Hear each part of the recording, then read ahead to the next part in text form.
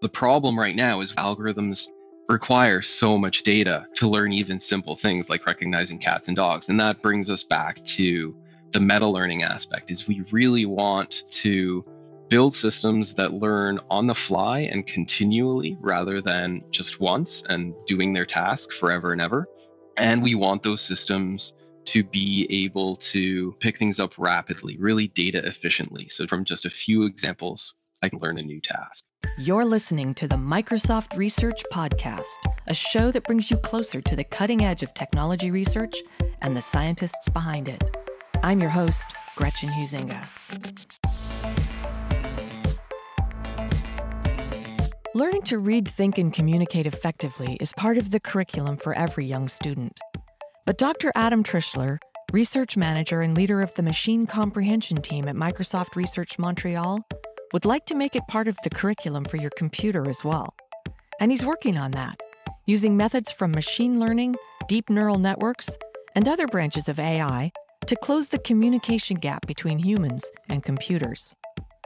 Today, Dr. Trischler talks about his dream of making literate machines, his efforts to design meta-learning algorithms that can actually learn to learn, the importance of what he calls few-shot learning in that meta-learning process, and how, through the method of one-to-many mapping in machine learning, our computers may not only be answering our questions, but asking them as well.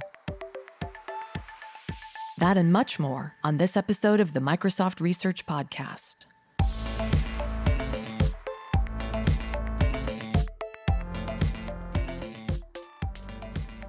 Welcome, Adam Trischler, to the podcast this morning. Great to talk to you. Thank you, Gretchen. I'm glad to be here. All the way from Montreal, Quebec, from the Yes. Microsoft Research Montreal lab. Tell me what it's like working at the research lab in Montreal. It's become a global hotbed for AI research. Yeah, it's been incredible. It's like when Maluba first moved here in December 2015, it was small. I mean, Montreal had this big lab through Joshua at Mila, but in terms of the sort of corporate interest and presence, it was nothing. And our lab was one of the first, and we started with about 4 or 5 people. And since then, it's been like watching a skyscraper go up around you. It's really, really cool. So you lead the machine comprehension team at Microsoft Research Montreal. In broad strokes, because I'm going to go specific, tell me what gets you up in the morning. What do you do? What do you study? Why is it important? Okay, so broadly speaking, the goal of my team is to build literate machines. So what that means a bit more specifically is machines that learn from and understand the world through language like people do. So I'm really inspired by the prospect of using machines to unlock all of the human knowledge that's recorded in text. We have textbooks, we have Wikipedia, so many instructions of how to do things, skills that we can gain, recipes we can make, whether like literal recipes for cooking or, a recipe for how to do something or build something. So like an algorithm? Exactly, like an algorithm. So yeah, we could get the machines to be sort of self-aware and adjust their own algorithms in some sense. But anyway, what really drew me to AI in general and this field in particular is, first of all, the prospect of using AI as a window onto human intelligence. So I've always been fascinated by thought. As a kid, I definitely tended to spend a lot of time in my own mind, just, thinking about thinking, talking to myself even, and I've always loved language as well. So I'm just generally fascinated by how language shapes and facilitates thoughts even, like grandly philosophically speaking, yes, of course, but even at the smaller, like more personal scale as well. For example, how writing an idea down or explaining it to another person can clarify and crystallize that idea for you yourself and help you to understand it better. So, like I said, our goal is to build literate machines that learn from and understand the world through language, which is so useful for us. I don't want to make machines that sort of make people read less, but I want machines that can augment human reading, for example, by taking care of some of the more mundane parts, slogging through your insurance policy or an HR manual, or maybe filtering the massive stream of text, this massive stream that we have coming at us through Twitter and everywhere else. Or maybe even helping me to understand all the legalese that I hit agree to when I'm getting an app. All those terms of service. Exactly. Right? I The things agree. that everyone is supposed to read, but Right. no one does. I think one of the things you hinted at there is what I'm most excited about is like seeing a literate machine as a kind of librarian or a tutor who could guide like a human student or just somebody who has an interest in something through new books, new materials, new ideas, like stoking their natural curiosity and feeding them new information as the student would ask questions. You know, my mind is racing already. I have a list of questions that I want to ask, and some of them are jumping up to the front of the line, raising their hands, going, ask me, ask me. Um, All right, go ahead. I know, right? Let's go off on that tangent a little bit about how your research is teaching these machines to be literate, read, think, and communicate like humans, because I'm trying to wrap my brain around what it looks like if the machine's doing some of the heavy lifting, we could call it, Mhm. for me. How does that transfer into my brain so that I could say, understand something more quickly? My daughter in college, how could she use a machine to help her be more successful in school? I guess where we really started in this sort of quest for literate machines was a lot more concrete, pretty straightforward in the field of question answering.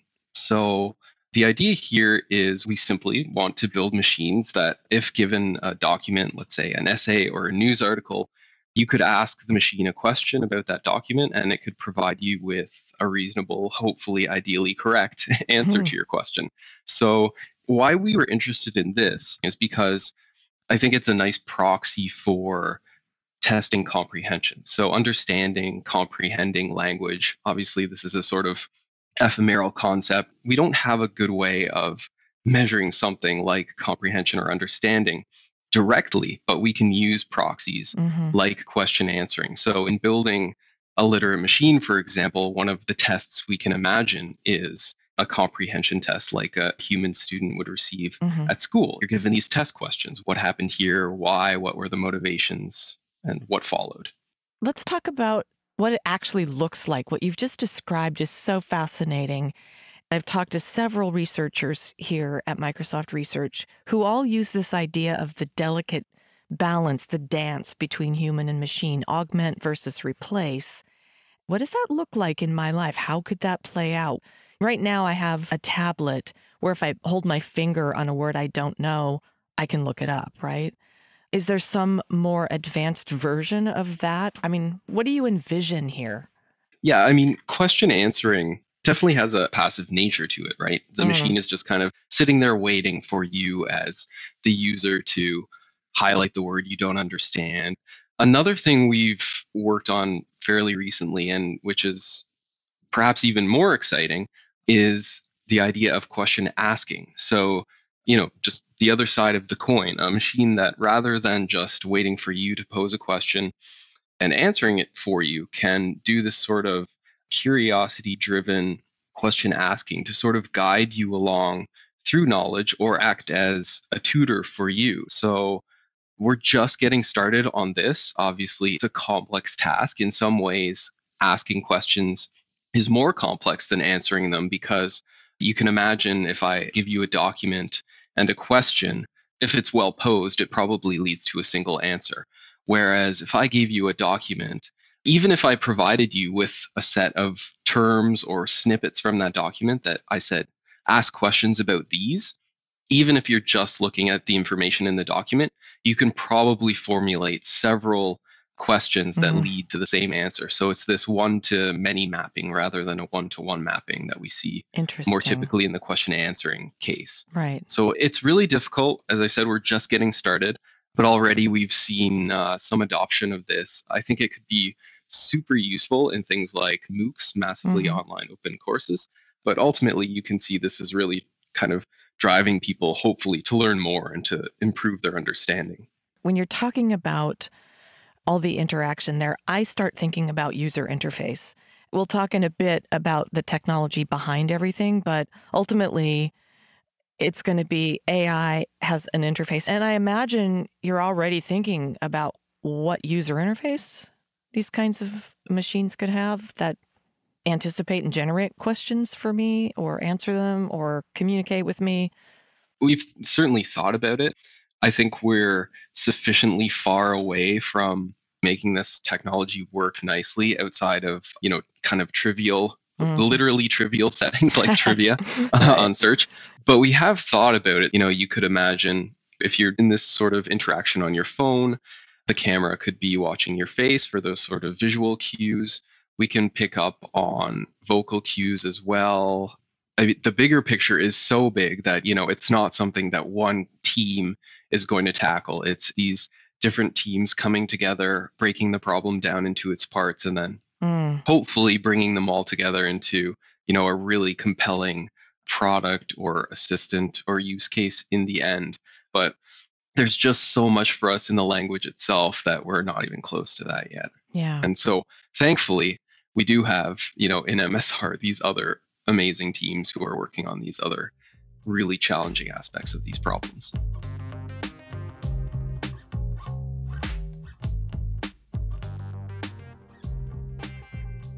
Let's focus on the language for a bit since that's your work. And I have to preface this all by saying, are your machines fully bilingual with French as their first language in compliance with Quebec law?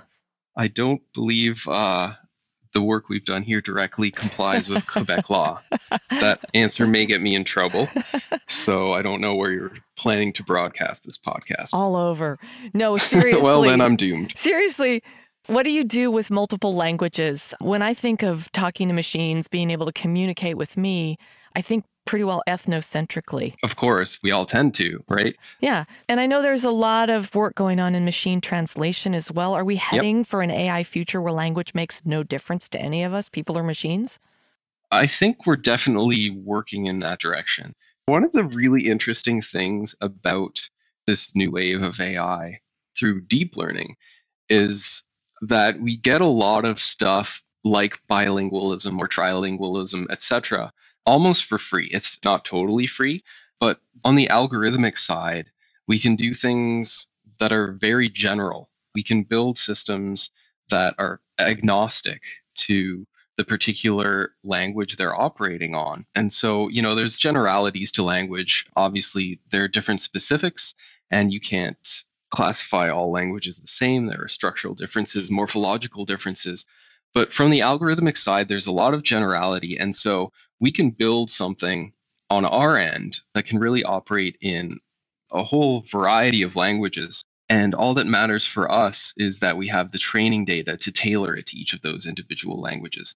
So I can build the same recurrent neural network that processes English or French or both. Whether it will do those things and do them well is really just a factor of the data that I use to train my system. Well, and we've talked about data on this podcast before and how important it is to have not just lots, but quality of the right Mm-hmm. kind of data to learn and train machines. So let's talk about machine learning for a second. There's several lines of research in that: deep learning, supervised, unsupervised, reinforcement learning. And until fairly recently, the models have been pretty task specific, but you're doing work. Absolutely. You're doing work on what we call meta learning algorithms. Can you tell us about that, and particularly your work on like rapid adaptation and conditionally shifted neurons? Yeah, meta learning is something that we're really excited about here in the group. And in general, the field is really picking up this new sort of paradigm, I guess. So, meta learning really refers to learning to learn. The goal of a meta learning algorithm is the ability to learn new tasks efficiently, given little training data for each individual task. So, these systems that we're training right now, these task specific systems, require so much data to perform really, really well. And they do, and that's great, but we don't always have a ton of data. So the problem we're trying to address with meta learning is that, like right now, neural networks, they need to see, generally speaking, hundreds or thousands of examples of a class to be able to recognize it.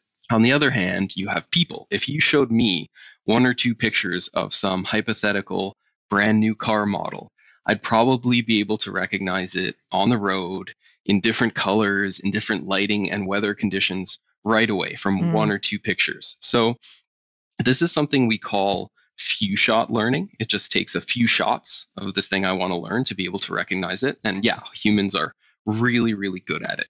So the standard way we've trained machine learning models, in particular deep neural networks up until now, it really doesn't encourage this ability for few shot learning. ML systems, they're typically trained through one optimization phase, after which that's it, learning is over. So we build these systems in this train and then test manner, and they don't really scale to complex environments, and they don't have the capability to pick up topics on the fly. So one of the things we do in meta learning, first of all, is just change the training setup.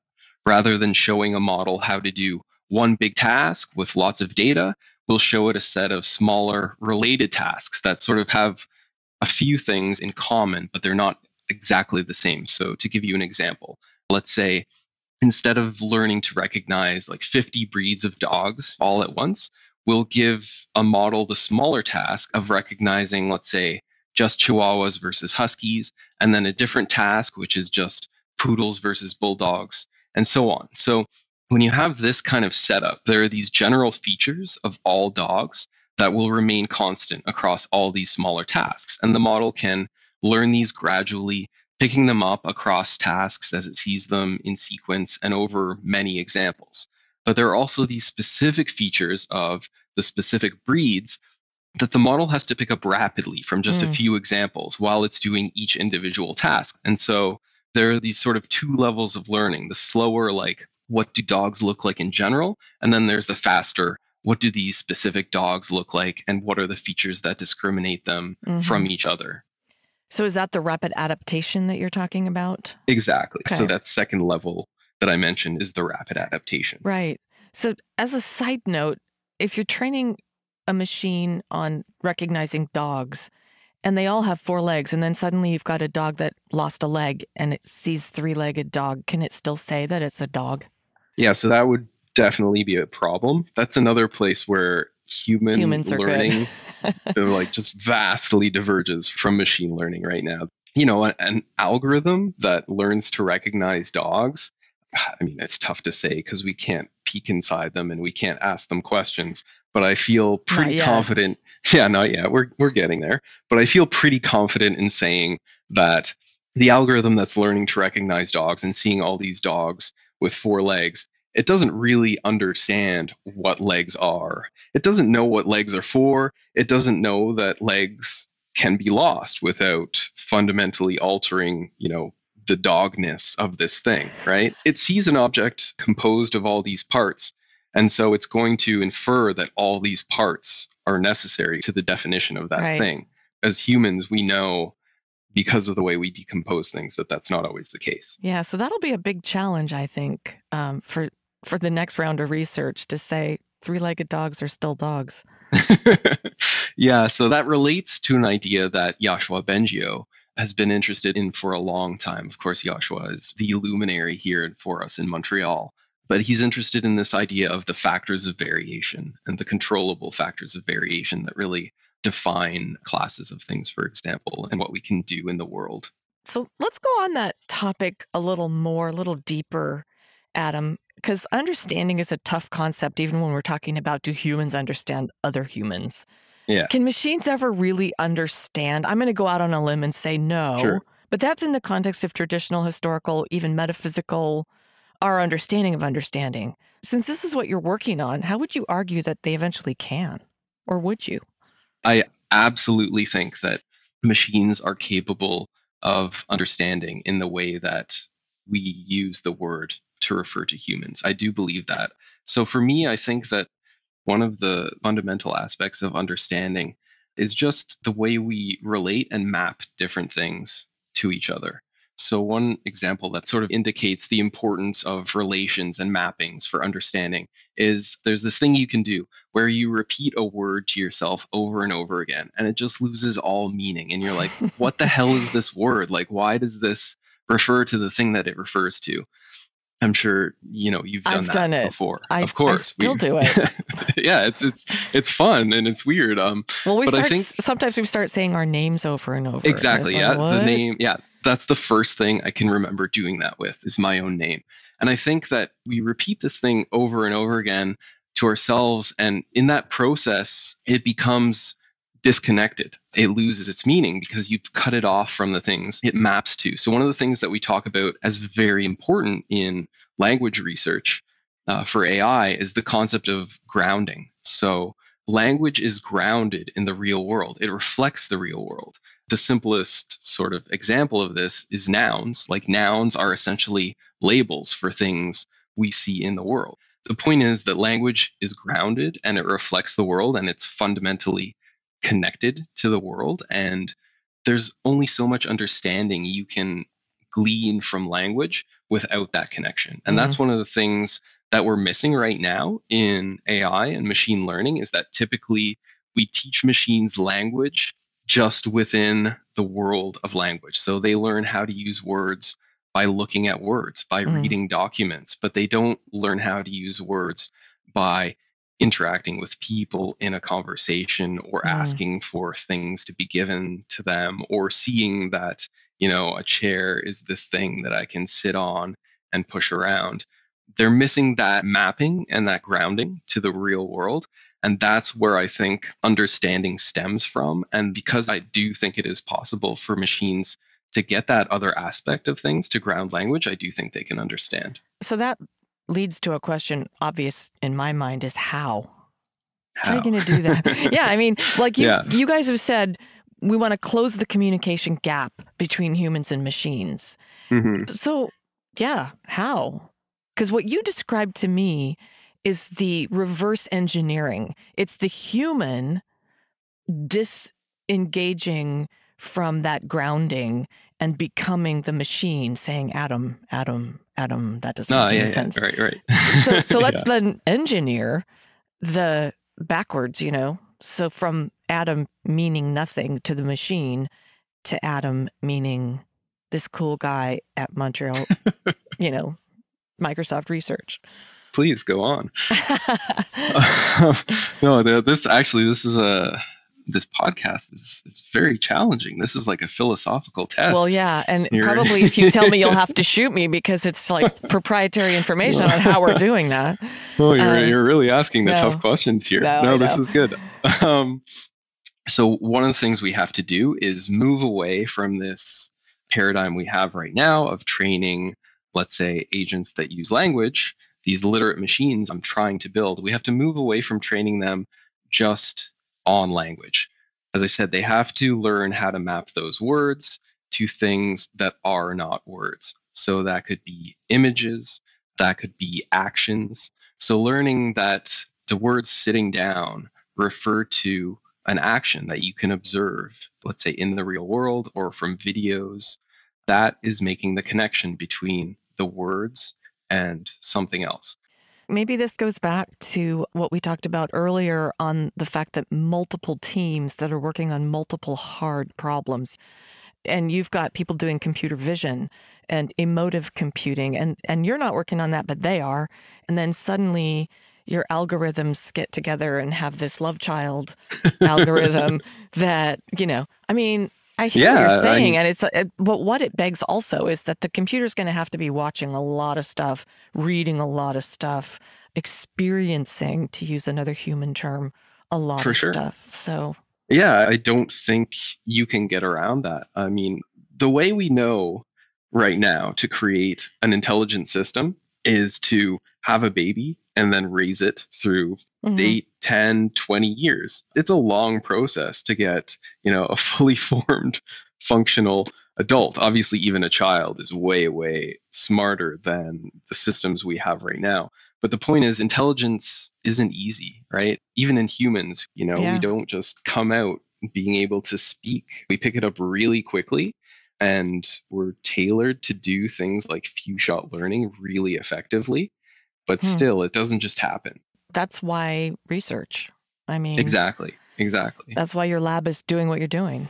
Exactly. And these systems, to pick up these mappings that I'm talking about, they need to experience the world, or at least experience proxies or recordings of the world through books, a lot of text, images, videos, all that sort of stuff, which we call multimodal learning.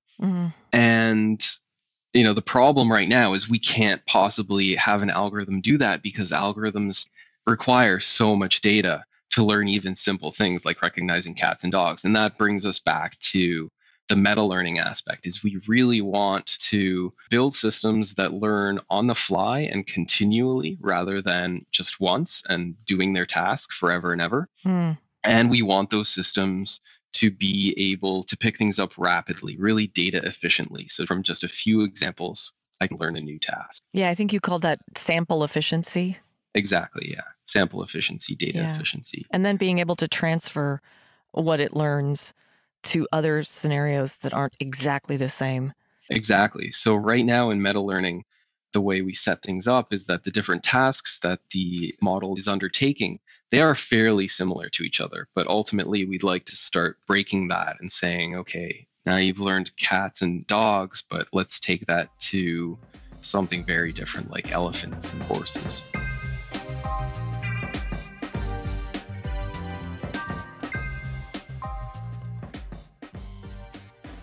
I interviewed one of your colleagues over there, Harm Van Syen, about how they used reinforcement learning to beat Ms. Pac-Man at its own game. And he used the phrase islands of tractability, which is where you focus your efforts because you know you can, have some semblance of success there.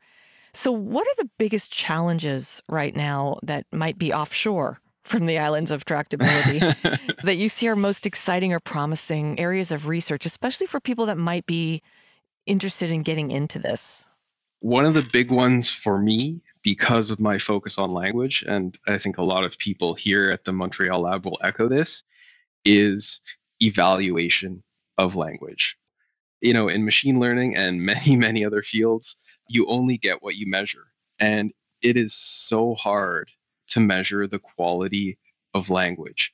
Language is slippery and it's really hard to measure. So one of the things we focused on in this group here is natural language generation. So obviously this factors into the earlier work I was talking about on question generation. Like we have to build a question in natural language that flows, that makes sense to people, and even more importantly, that asks about real information and is well posed and leads you to the answer that you're looking for. And it's so incredibly hard to measure and evaluate language. This comes up in machine translation as well. And part of the reason for this is that there's so many different ways to say the same thing. And so even training a language generation system on these massive corpora of language data that we have now, they're still missing out on very many plausible and reasonable ways to say things. They'll never see those hidden away examples. I could help you, but I don't write I don't write algorithms, but you know what I mean? See, that's one of the really interesting things is that so in the lab here in MSR Montreal right now, we are all, with a few exceptions, we're computer scientists. And we're the ones tackling this language problem and trying to measure the quality of language outputs, but we're not necessarily the best suited to that job. I really think that this is a problem that could really, really benefit from an interdisciplinary effort. There's so much that goes into language, which is beyond algorithm and computation, I think, that we really need to take into account. And I could help you. I would love that. We need help. Like, honestly, evaluating language is so, so hard. Like, let me tell you about this metric we have called BLUE, which is used in machine translation. So the way you measure the quality of outputs in machine translation is you have one or more sort of gold reference translations. It's one sentence that says maybe machine learning is hard. So your system is going to say all these different things like machine learning is a tough problem. Artificial intelligence is not very easy. You can imagine all these different ways.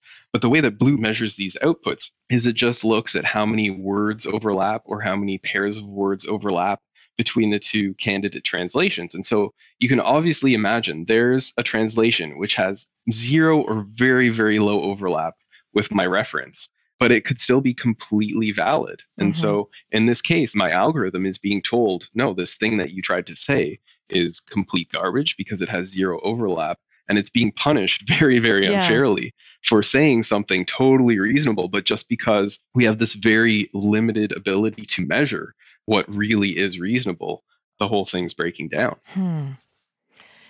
I think AI is changing our world in ways that well, of course, ways that we don't understand, but one of them is this, you know, having my daughter in college right now, when anyone says, "What are you studying?" If she says anything besides a STEM subject, people look at her and say, "Oh, what are you going to ask with that degree? Do you want fries with that?" No, yeah. However, I keep hearing from computer scientists like yourself, especially researchers, that other things are necessary. Computation is necessary but not sufficient for AI. Yeah, I mean, the thing is, AI, intelligence, this word refers to human behavior. And so, if you want to build a system that exhibits intelligence, and intelligence is this human thing, it should be intelligent in ways similar to the ways we are. And so, we need an understanding of human behavior. And that's something that we hoodie clad STEM guys don't necessarily have. I hear you. Hey, so let's talk about, I asked you at the beginning of the program what gets you up in the morning, and I sort of want to find out at the end of the program what keeps you up at night. And I read an article that you wrote in Fast Company called "Who Will Protect AI from Humanity?" Why do machines need to be protected from us? Right now, I don't think that they do. This really goes back to what I said before when you asked me about, do I think that machines can one day understand in a human sense or have true comprehension? I said the answer is yes. And if I'm right, if the answer is yes, then one day, not necessarily tomorrow or even 5 years from now, but one day, we're going to have a system that understands, that has memory of experiences that it has had. And if such a system exists, obviously we'll have played a significant hand in its creation, but I don't think we can consider ourselves to be the owners of such a system. To some degree, it will be an individual because it has its own memories and its own understanding. And so that's where I think that we have to start realizing that, just because you built it and you trained it and you even wrote the code for it, it's not necessarily yours or property of some corporation that fed it all of its data. It's not a huge concern. We're not even close to that, but it's good to think about these things probably far in advance. Exactly. Because sort of the follow-up question on that is, yeah, I believe that if we don't ask the questions now, the unintended consequences will hit. And so, having read the article, I should say, you bring up the issues of rights and ethics. And we've all seen the Boston Dynamics robots both Yeah, get pushed over and you kind of feel sorry for the robot. for sure. And now you see it open a door and fighting off a stick, and you're going, I don't feel sorry for you anymore. I'm scared of you. But these are issues that we, as humans, we understand rights and ethics and compassion and things like that. And so I guess my better question would be, what questions do we need to be asking, and what issues do we need to be addressing while we are still upstream from pretty fundamental changes in our relationship with technology? One of the things we mentioned before is this idea of measurement. I think I talk about this in the article to some degree is, we have to be able to, how can you measure individuality? It doesn't really make sense. How can you measure the memory capacity of something? No, obviously we can measure in megabytes and gigabytes, but I mean more in an experiential sense. We don't know how to do that. But if we're going to consider artificial intelligence as something on the level of people, then we have to start thinking about, yes, first, how do we measure consciousness or sentience or memory or understanding? Because only then can you start to say, this thing is pretty close to being human. I don't think we should kick it as it's trying to walk along or wipe out its memory that it built up over thousands of simulated hours or even real hours of experience.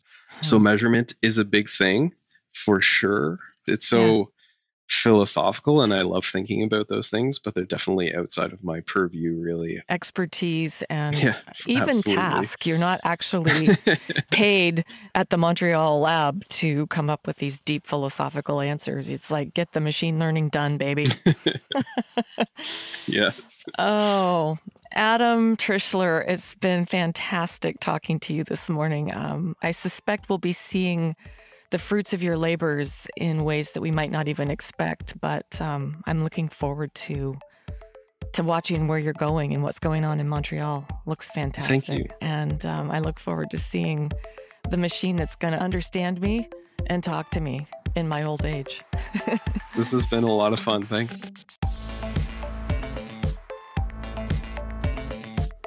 To learn more about Dr. Adam Trischler and the quest for literate machines, visit Microsoft.com/research.